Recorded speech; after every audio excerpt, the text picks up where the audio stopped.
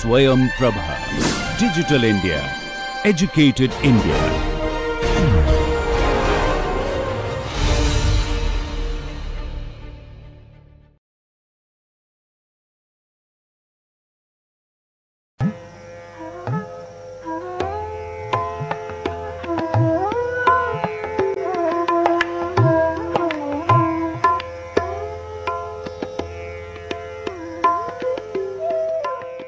One of the elements in the ecosystem is the institutions. The institutions are the governments and the social groups. Now, in the supply chain, which delivers products to the consumers end to end, starting with the suppliers to the consumers through retailers, how does the institutions play a role, and what kind of role do they play? Is it positive, negative, and how does it affect your supply chain?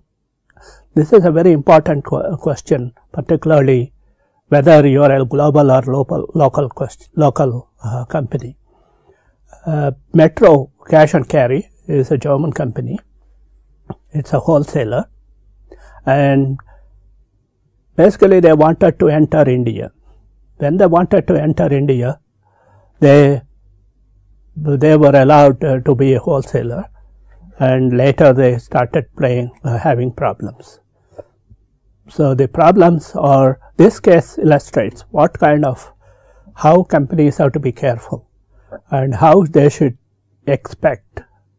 anticipate the kind of problems that they can get from bureaucracies, they can get from the state, central governments, and also from the social groups. When you are entered to be a wholesaler, there are other wholesalers in India, and there are other shops who basically sell FMC products, fruits, vegetables, and other products to the consumers. So, what kind of resistance you face from them? These are issues which are much more than your supply chain issues. Usually, if you are considering, say, the fruits and vegetables supply chain, then you are worried about the farmers, you are worried about the quality of the products, you are worried about how to transport, the problem of transportation, the cold chain, and other issues. But when the problems come from the institutions, the social groups and the governments, then you are basically you are hit hard, because they are coming from the government, who are lawmakers, and also you will have no choice but to abandon your efforts or follow the line. So this is what happened, and let us look at this case, which is very illustrative of this. So what is the retail scenario in India? Why is it important that these problems come in? And how did the Metro Cash and Carry enter India? It entered Bangalore, and later into Hyderabad, and so on. Why did it have problems in India? And it was in other emerging markets from like Russia and China. What are the lessons learned from Russia and China? And they were highly successful in China and Russia, and which are also emerging markets. Why did they have problems in India? And how did they enter India, and what are the risks they have faced, and what are the lessons? So it's a case where the institution problems, how do companies face the institution problems, and how to mitigate them. So what is the retail scenario in India? Retail scenario and it's the ecosystem of this. For example, the retail sector in India has it's high growing. It is $201 billion. It is going to $450 billion, and it has market size has almost doubled, and so on. So the sector has grown from 201 billion to a market size of 425 in 2010, and so on. So it's a growing sector. And what are the products that has? This shows that the food and grocery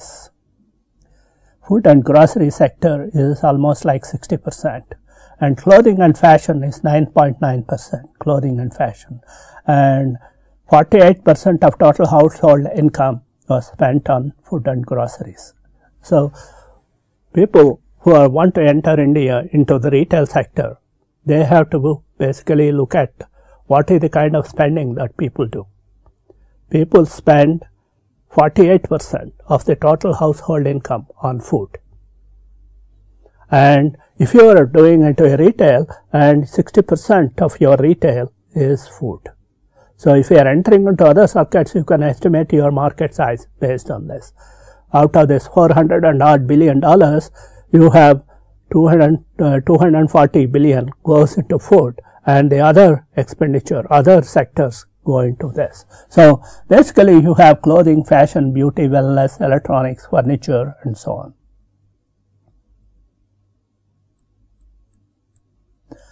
Now, what are the products that we have? We say we have two sectors here. One is organized sector, another is unorganized sector. In the organized sector, you have basically clothing is 39% in the organized sector, whereas in the unorganized sector, food and grocery is that. So, food itself is $252 billion, and 30% share of fruits, vegetables, staples, and so on. And apparel has the men's wear, women's wear, children's wear, and others. And electronics is basically $20 to $25 billion. Home electronics, telecom, consumer durables, and so on. So, what you should see here is that when you are entering into India as a foreigner or if you are opening a store with wholesaler, then you are entering into organized retail. And in the organized retail, there is 60% of the unorganized retail, all the kirana shops, which are 12 million of them, they are the unorganized retail. So, you face competition, you are competing against them, and basically they employ about 30 million people. So, there is all kinds of political and social pressures saying that the organized retail is getting into the livelihood of 30 million people. So, the issues are that one has to be careful when getting into the retail sector, because you are up against about 12 million kirana shops and push carts and so on, who are self-employed, and they basically employ 30 million people. So, and if you are an organized retailer, and which you cannot obviously employ 30 million people, if you cannot generate that kind of employment. And these are people who know only how to speak. They don't know how to read and write, and they are 7th grade or less educated. So, there are all kinds of other issues that the governments face. And because of that, this creates a huge social and political issue. So, if you look at the retail chains in India, who are all the stakeholders of the retail? This one.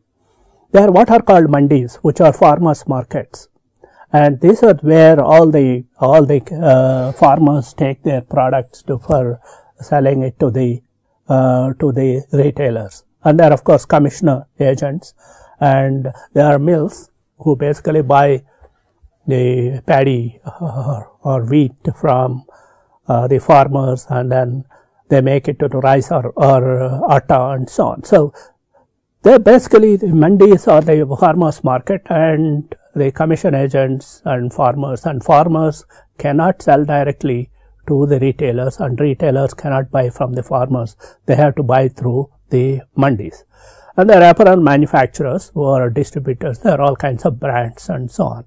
And there are lots of SMEs in the manufacturers who manufacture sarees and other kinds of things into this, and manufacture of household items like crockery and so on, and furniture, timber factories, carpentry firms, and manufacturers and distributors of electronic goods and household appliances, books, magazines, distributors, book companies, medical and pharmaceutical goods, agents, distributors and manufacturers, and each commodity has a different supply chain and related issues.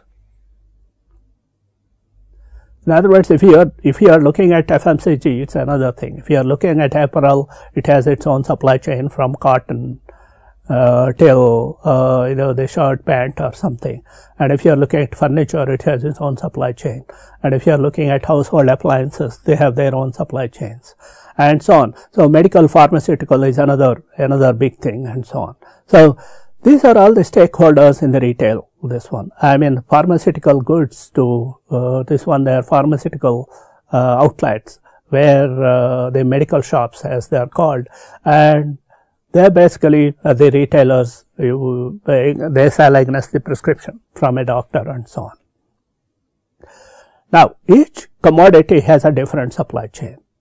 And this is the retail scenario in India. I mean, this is true in any country, that the retail is basically a conglomerate of all these kinds of products and so on. So, what is the kind of ecosystem that this has? Let's look at what are the factors that control the retail ecosystem. And since we are concentrating on India, because Metro Cash and Carry is having problems in India, let us look at the retail in this one. So, the forward supply chain in this is you have, of course, food and grocery, where you have farm to the mandi, from mandi to the retailers and so on. And you have utensils and books and furniture, pharmacy and hygiene and apparel. As we have seen, these are some things, and this is the forward supply chain. And there are basically institutions that come into play, the governments. There is what is called APMC Act, and also public distribution system. So, the APMC Act basically says that, the farmers cannot directly sell to the retailers. This act came into existence just to protect the farmers, because the retailers cannot have a contract farming or something, and then they try to marginalize the farmers. And the public distribution system is basically there are 700 million people who are basically poor, and the government gives subsidized food products to them. So, for that it is PDS, the public distribution system. The government maintains the warehouses and so on, and for that they procure from the farmers. So, and the government pays a little more than the market price, so that it induces the farmers to sell it to the government. And you have, of course, foreign retailers. You have a lot of central state governments and political and social activists and business organizations here. So, you have the retailers who are foreign or Indian, and the problems that the retailers face could be from political and social activists, which here this also concerns business associations or organizations. Like, for example, there are hawker associations, there are kirana shop associations and so on. So, basically these have a lot of political power, because they know the politicians and their vote banks. And 12 million kirana shops basically is a lot of this one, and they employ 30 million people. So, if you look at for example, the resources, there are agriculture and mandis are the resources, SMEs for grocery, furniture manufacturers, transportation and ICT, and that is the cold chains and all that. You require mall space. Mall space is one of the very expensive things in India, and that is one of the factors that will increase the space, because the malls are basically there in big cities, and big cities in the center of the cities or in business districts. The mall space is highly expensive, and of course you require financial resources. Now, the financial resources, the retail is not considered as an industry, so you cannot get loans. you have to take a personal loan, and warehousing and cold chain. So these are the resources that one needs for retail, and of course the warehousing in the center parts of the city, in the center of the city where the malls are, it becomes a big issue. So the backward supply chain, which is basically behind the scenes up to the mall. From mall to the customer is one thing, and up to the mall is the behind the scenes supply chain becomes difficult, and also the warehouse, which is to be cold chain and all that. And you have the kirana shops and push carts for the retail, and you have food courts and restaurants, because the food can be sold as a processed or the food items. You have retail stores, other retail stores. Internet retail, home delivery is also becoming popular in India. There are organizations like Amazon, there are organizations like Flipkart who sell on the internet retail, and they do home delivery and so on. Of course, they are wholesalers and training institutes. But training institutes for retail, there are a few, but they are not very common and very well organized. But so this is the issue. So what the retail has, this is the ecosystem of the retail in India. Now, when any particular company like MCC wants to enter in India, what is the kind of thing? They are competing against all these people. They are competing against kirana shops, they are competing against retail stores, they are competing against food courts and so on. But one thing that they are not actually competing against them, but they are being suppliers to them. So they are competing with the people who are intermediaries between the farmers and the kirana shops. And they are politically sensitive, and they form the political associations and so on. So let's look at this. So this is the retail scenario in India. So what is the Metro Cash and Carry doing in India? Traditional wholesaling, highly specialized assortment of merchandise delivered to customers on credit. Metro Cash and Carry is a self-service wholesaler. I think we should look at credit is available in usual traditional wholesaling, but Metro is A, self-service, and B, it's cash and carry. So sells a wide range of food and non-food items at large warehouses on immediate cash payment. Transportation taken care of by the customer. That's the self-service. And they feature high quality goods. Now this is one model that is popular in Germany and other places, even in the United States. There are lots of cash and carry models. And target customers of self-service wholesalers. Who are the target customers?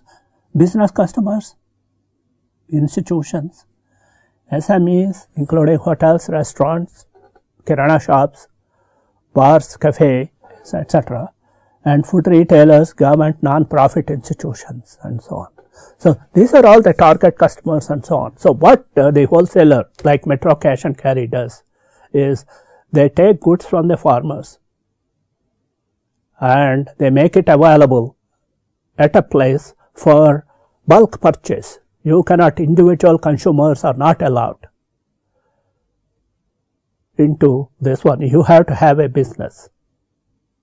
So those businesses, they can enter and get it at a wholesale price.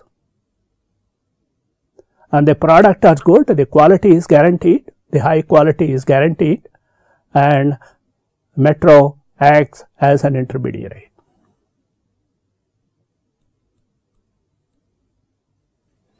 And value generated for government with tax collections. Informal transactions on retail account for 97%. In India, the organized retail is very little, and so if this kind of thing not only Metro, if others also have either cash and carry or credit models, but organized retail, organized wholesalers, organized retail, then the government will have a lot of taxes collected.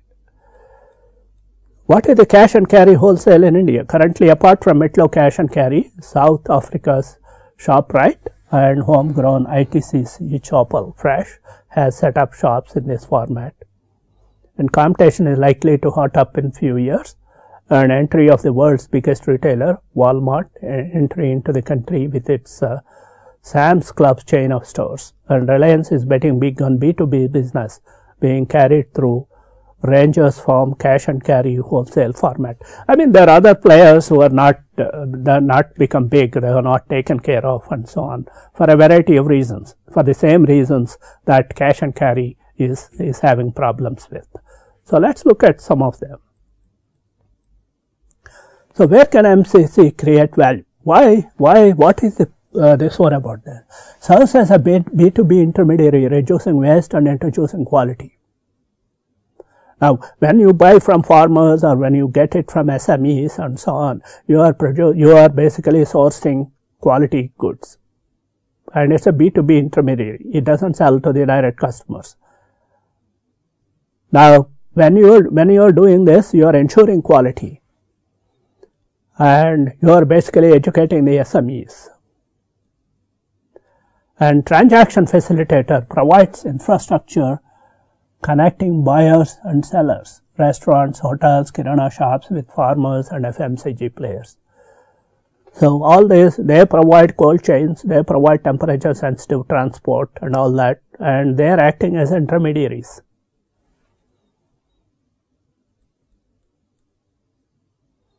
So aggregators and distributors, one-stop shopping for buyers and provides the small suppliers the reach.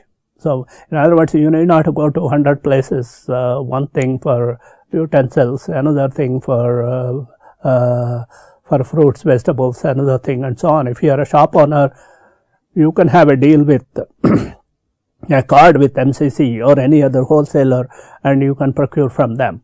You can procure all the items and then ship it to your shop.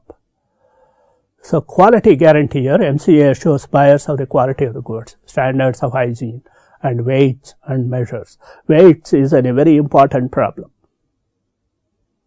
because they say it's 1 kg or 1 pound or something, you are not sure it is.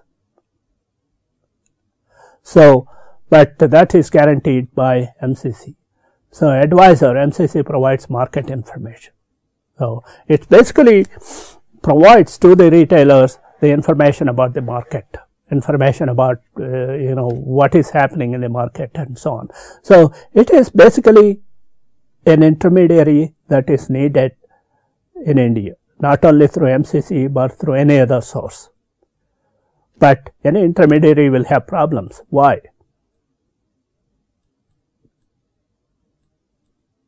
So the organized supply chain player, initial impact, direct linkages between customer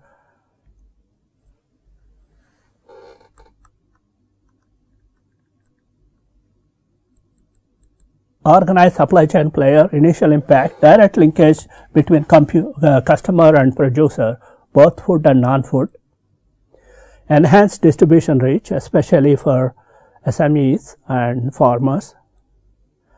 SMEs benefit from reduction in supply chain costs. SMEs, they need not have to do the marketing themselves directly with the retailers. They can just sell it to Metro or the wholesaler, and they can get the benefits. And SMEs benefit from access to technology and systems. That's another thing, and they need not have to have warehouses. They need not have to have temperature sensitive stuff and so on. Improvement in the general level of hygiene and food safety. So the organized supply chain player has this initial impact. And why MCC has problems in India? Let's look at the problems. So despite a compelling value proposition and a tremendous need for an intermediary like itself, MCC is struggling in India. For businesses seeking national presence, it is important to investigate what policy spheres are under the purview of the central government and what is it up to local discretion. So in India, there is central government, and there are 28 states and 6 or 7 union territories and so on. So the agriculture is a state subject, and if you are talking of retailing, it is a state subject. But the FDI, the foreign direct investment and permitting foreign businesses into India is a central subject. So if basically the central government admits or permits for the FDI of any company into India, but it is up to the state whether to accept it or not. There is no compulsion on the state that it's going to this one. So some states accept and some states may not.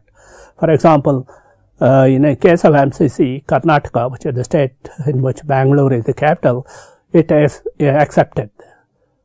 And then in Hyderabad and Andhra Pradesh, the state has accepted it. But some other states, Maharashtra has accepted MCC, but there are some other states which may not accept this, and so on. So it is up to the state to accept this. In India, the central government owns the FDI, and the state governments have the sole control of several areas, including agriculture marketing.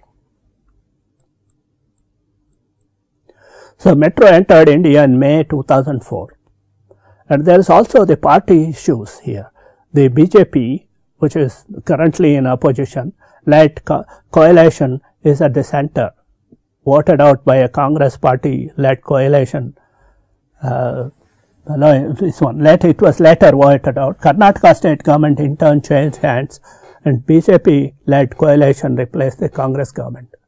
So when in 2004 BJP was at the center and Congress was at the state, and soon afterwards in the next elections, then Congress was at the center and BJP is at the state.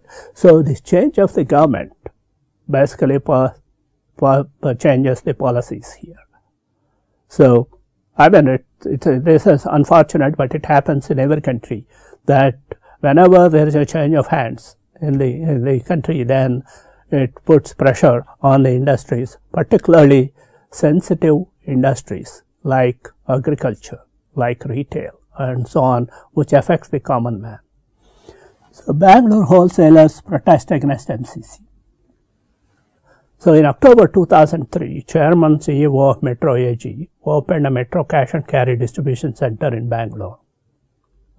On the same day, the Bangalore Traders Association Committee and Swadeshi Jagran Manch activists protested against the opening of the Metro Center at the APSA Act in Yeshwantpur in Bangalore.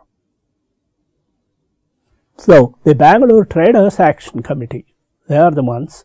They also said there was a newspaper article. The Bangalore retailers combined released half-page ad to the local newspapers comparing Metri to the East India Company. You know, centuries back, the East India Company is the one which entered Calcutta in India, and that has led to the British rule in India, and India is gained independence in 1947. So when people start comparing the Metro with the East India Company, then that raises people against Metro. So to most Indians, the imagery evoked that was 2 centuries of exploitation. So it becomes a anti-national feeling, national feeling, and anti-MCC feeling, which is unfortunate. So what happens here, whenever you are an wholesaler and you are trying to enter into India, then you have to be extremely careful what are the kinds of political factors that you are going to get in. You are up against traders, you are up against commission agents, you are up against kirana shops, and although you are providing tremendous amount of value to this, and you require permissions from the state government, central government, and so on. So your institutions and social groups and business organizations, they are the ones that affect your this one, although you are creating lot of value in the supply chain.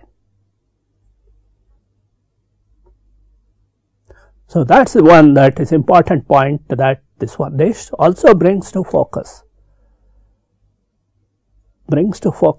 the importance of the ecosystem consideration, particularly when you are planning something big into or moving into a new country, or you are planning an industry. Even in your own country, it is better to map, and you may be up against other state governments, other trade associations, and so on. So basically the issue is, this brings to the focus that the ecosystem, if Metro has done this ecosystem mapping, probably it wouldn't have faced these kind of problems. But I know they have done the supply chain analysis, and how the farmer gets only 20% of the consumer, what the consumer pays, and the intermediaries consume the rest. But it did not do an analysis on what are the kinds of risks it is going to face from social groups as well as the governments. So lessons learned from Russia. I mean, this Metro was in Russia and China, and what they thought was, since these emerging markets are the so-called BRIC countries, Brazil, Russia, India and China, they are all grouped as one emerging markets. They thought if they have their experience in Russia and China will come in very handy. But it did not. Let's see what the lessons they learned from this one. So they have the speed of entry. They had basically in Russia 22 stores in the first 5 years, and in China 8 stores in first 5 years, and then 17 in the next few years thereafter. Slow ramp up because of lacked a patron like mayor of Moscow in Russia. So in Russia the patron was the mayor of Moscow. So they have political support. But in China they didn't have political support, and that has this one. And what about the joint venture? Did they enter alone, or they went into with somebody else?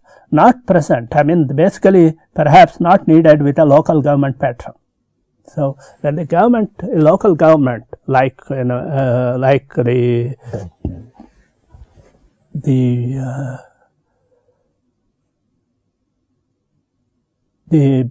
mayor of Moscow, it was not present, it entered alone.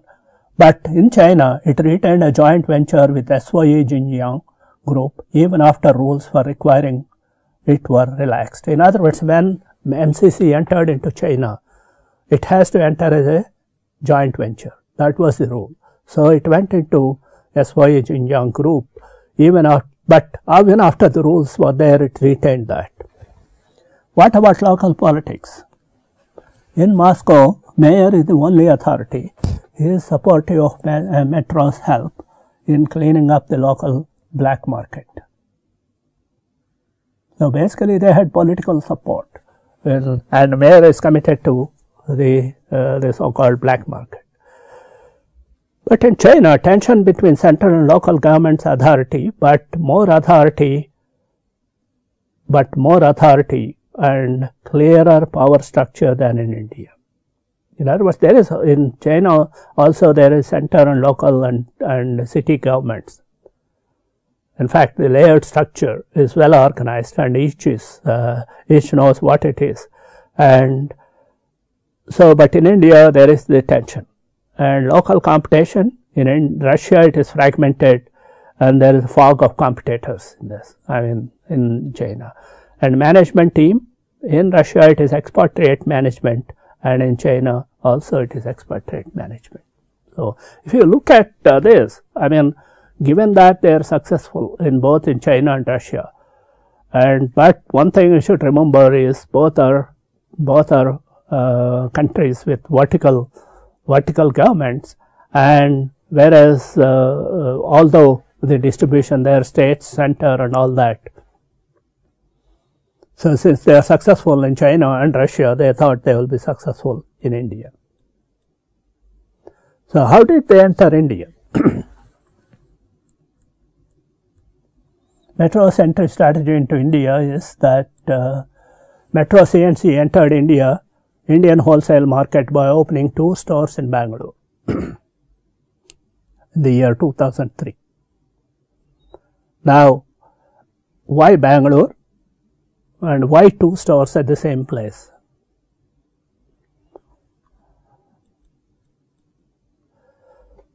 Opened a new store in Hyderabad in 2006. No store added since 2003 to 2006, but they have added later stores in Maharashtra, Bombay, Mumbai and all that. And strong growth sides, they are institutional voids. In other words, for example, why when it entered into India, what are the growth signs? Now, first of all, there is logistics absent between the farm and the retail. There are no warehouses, there is no organized retail, there are no wholesalers. The farm fresh is directly sold to the consumers, and 30% is the wastage of this one. So these are the kinds of voids that the wholesale system has, the food supply chain has. And also, there is rising living standards because of the IT industry. There are a lot of people who are making a lot of money and so on. And a lot of people are migrating to the cities. And they want the products, the healthy products and so on. So 34% increase in consumer spending in 2001 to 5. So if you look at the retail spending, I mean, it was growing high, and people wanted more fresh foods, not buying from the farms and so on. So the living standards are increasing because the middle class has increased. And value proposition to play a master role in filling institutional voids. The absent market structure connect the suppliers with the market. In other words, if you look at the entire farm to fork supply chain, it's highly fragmented, and there is no transportation, proper transportation connecting the farms to the retailers. There is no cold chain, there are no warehouses.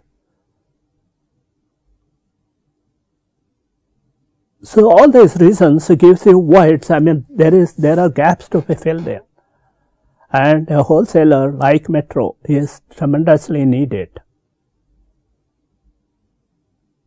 in India at that time.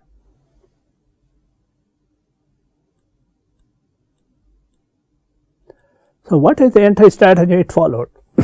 It entered India alone. Should it have a joint venture? Would it have benefited if it had a joint venture?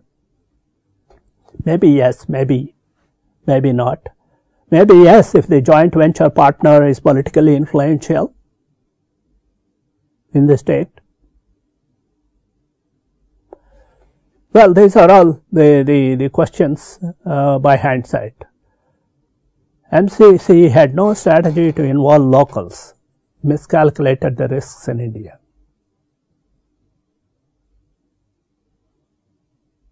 What are the kinds of risks that any company faces from institutions, social groups and so on?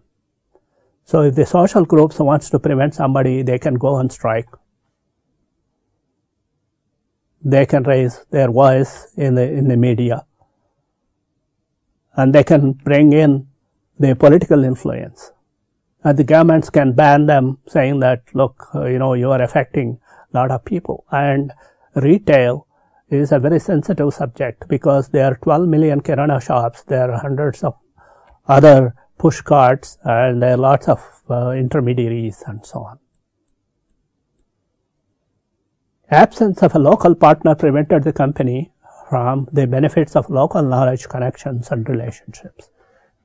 So we have been saying this all through this course, that the knowledge, connections, and relationships,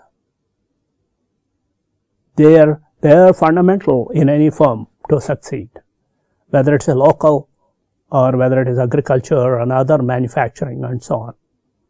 That's because, when your local knowledge of what goes in, what people use and so on, and what is the kind of industry environment, and your connections with other associations and your relationship with the government, they matter a lot. With no joint partner or an institution supporting, should have evaluated entry strategy more carefully, considering all the possible risks. So if Metro has asked a question when it is entering into this, what are all the risks? What are all the risks that I am going to face? And assuming that the ecosystem is available at that time, like the retail ecosystem that we have mapped here.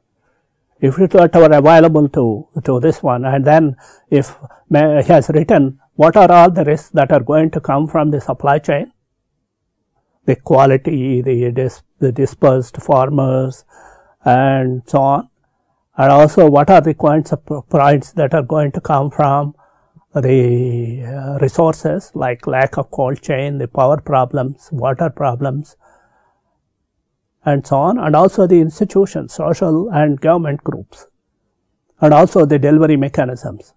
If it has mapped all the supply chain, this one, probably it would have evaluated the risks more positively.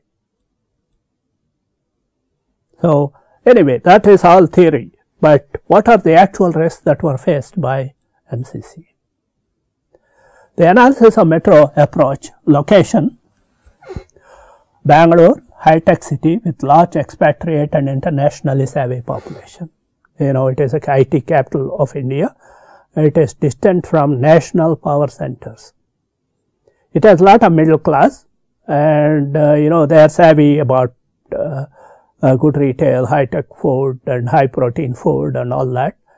And it is distant from national power centers, because the power centers are in Delhi.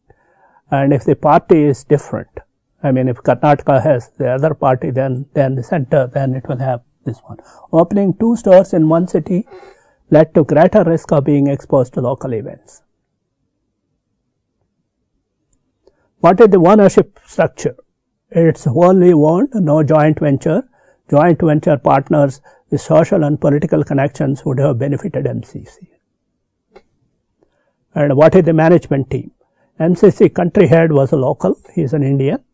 MCC's logic probably that company should take advantage of the local management talent, since local knowledge is more important than previous ties with the company.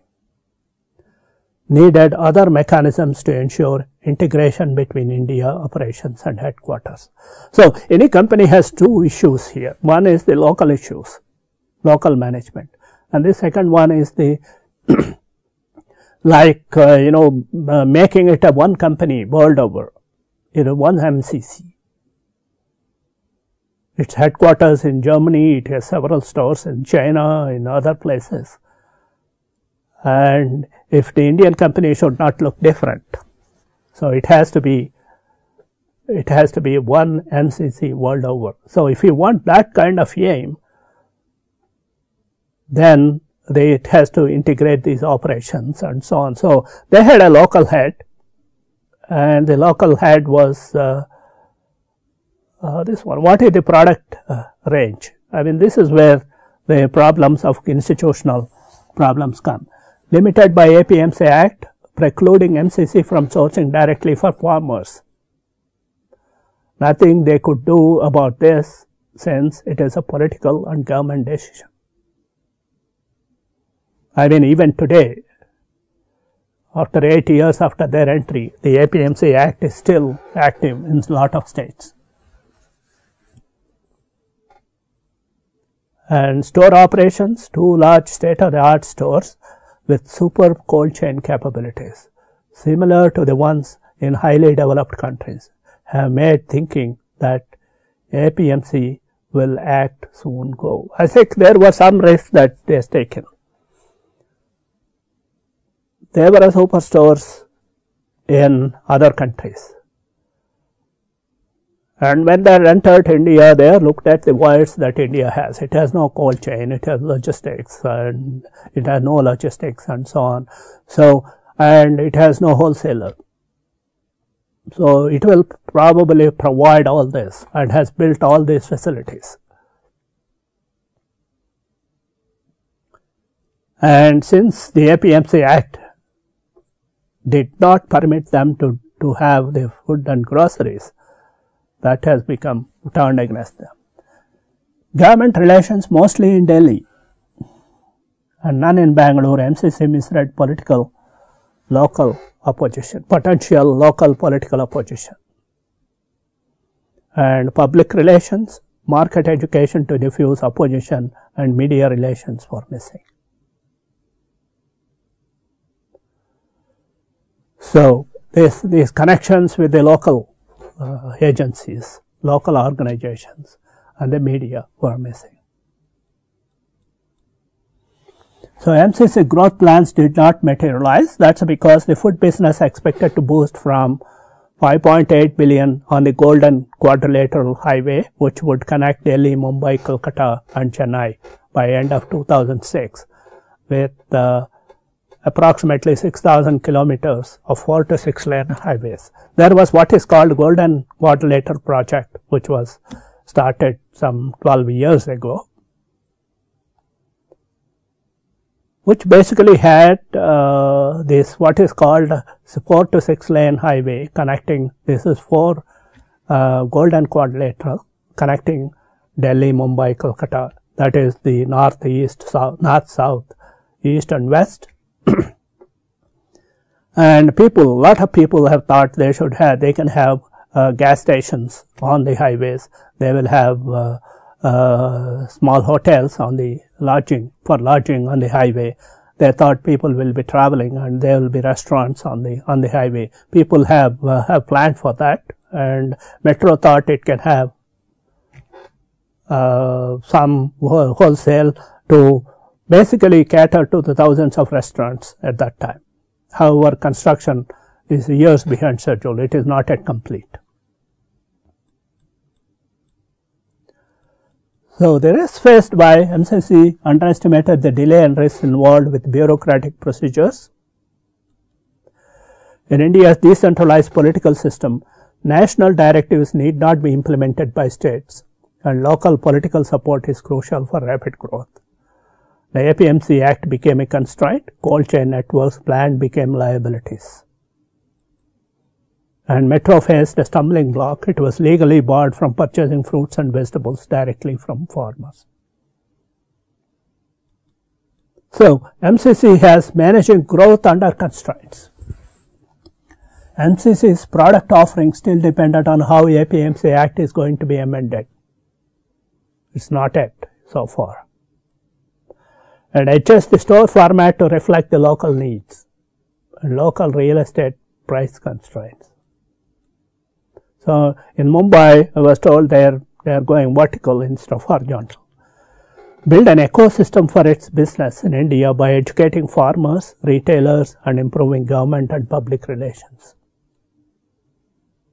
Navigating India's complex political environment. Which is a tough job. Communicate MCC value proposition to masses through media, lobbying, and other means. Now, the fact of the matter is that organizations like MCC, with those business models, are needed for improving the efficiency in the retail sector. But such organizations, including MCC, they face a lot of constraints, and most of these constraints are institutional.